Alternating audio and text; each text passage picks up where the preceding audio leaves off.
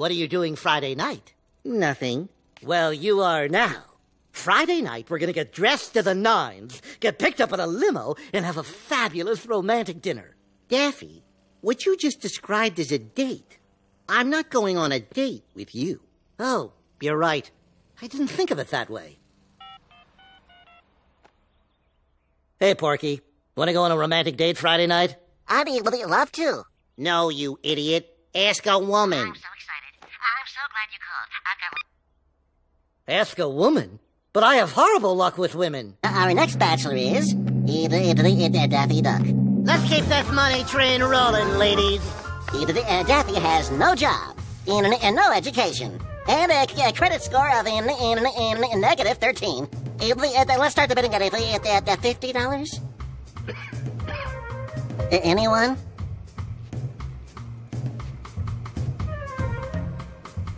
It's for the charity. Tax deductible. Gross. Well, we tried. Thanks again for watching, Em.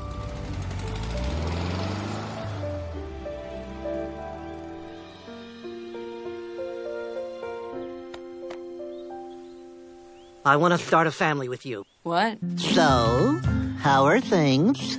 Oh, I don't know. Complicated. Talk to me. Get this. My dance teacher has a crush on me. What's complicated about that?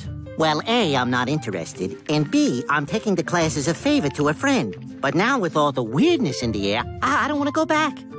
Listen, girl, don't let this teacher get under your skin. You made a commitment to a friend. You gotta follow through on that commitment. You're right. You're so right. You know what else is right? The amount of volumizer I used on your perm. Hi, guys. This is my friend, Nancy. Nice to meet you.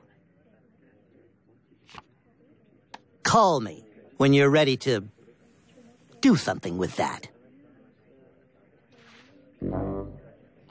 I'm gonna get my pilot's license. I've already got a driver's license and a cosmetology license. That's 2 of the big 5 licenses. The big 5 licenses? Driver's license, cosmetology license, pilot's license, fishing license, and license to kill. I can't wait to get that one.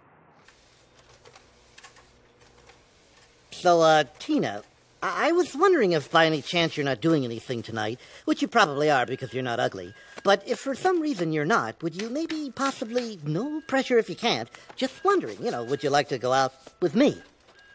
Maybe. Yeah, I'd love to. Well, you can't blame a guy for trying.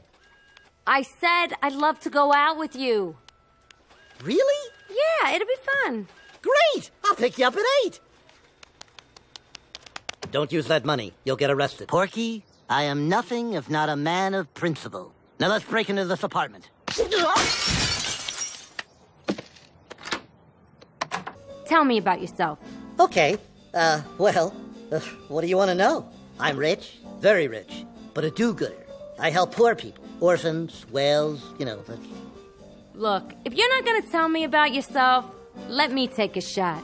You're an insecure little weirdo who lies about everything and probably cries himself to sleep every night. Wow, you're good. Well, I guess this date's over. Hey, get back here, relax. It's not over. But you said all those horrible true things about me. Am I an apple or a pear shape? Be quiet.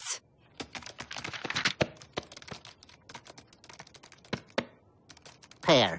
You ever forgive me? I don't know what I would do if I ever lost you. I mean, I'm sure I'd date again. Who knows? Maybe I'd meet somebody better. Come on, let's go to dinner. What? I'm a pear. The skirt draws the eye to my trim waistline and away from my generous hip area. I'll give it back. Michael? Who's Michael? Dear Tina, I can't wait to see you again. I miss you and love you? What are you doing? Who's Michael? What? Do not play dumb with me. I read the email from Michael. Michael's my brother. You met him? Oh, right.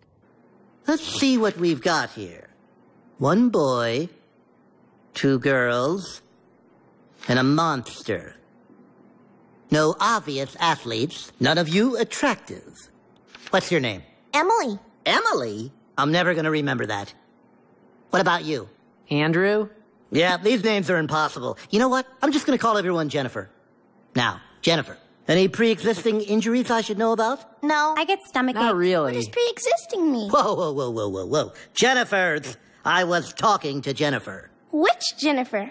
Okay, I'm obviously going to have to dumb it down for you guys. So, you're Jennifer 1, you're Jennifer... Wait, no. You're Jennifer 1, you're Jennifer 2, you're Jennifer 3...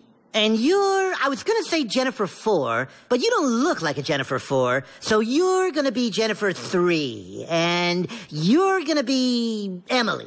But that's my actual name. Won't that be confusing? Now, let's get in the pool. Don't look at that. Is this the email you were talking about? I can't look. Man, this is long. Foghorn, Speedy... Whoa, you really laid into those gophers. Oh, here we go. I know I've said a lot of terrible things about a lot of terrible people, but I've saved the terriblest for my girlfriend, Tina. I have known many deranged people in my life, but I've never encountered the kind of profound mental instability that she possesses. Tina Russo is a psychopath. It's worse than I thought.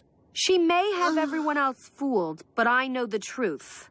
Why else would the kindest, most beautiful, generous, and intelligent woman in the world go out with someone like me?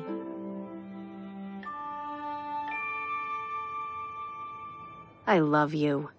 What? You're not going to kill me? Call me crazy. Actually, I called you a psychopath. But I'm just an innocent schoolgirl, and this is my baby brother. Put on the diaper! My name is... Professor Duck. That doesn't look right. Ah, one F, two S's. That's weird. I gotta memorize this. Good morning, Mr. Duck. Good morning, Mr. Duck. Good morning, Mr. Duck. Hold my calls, Carol. Hold my calls. I've always wanted to say, hold my calls. And now someone's holding my calls. Who's calling me? I don't know. I don't care. You find a female merman who is working at a kiosk, selling cell phone covers and personalized keychains. Your handbrush is one of her tentacles and she just melts inside. Tentacles? Shut up. Her manager gets insanely jealous and stabs you with his trident and you're dead. That's how you know you're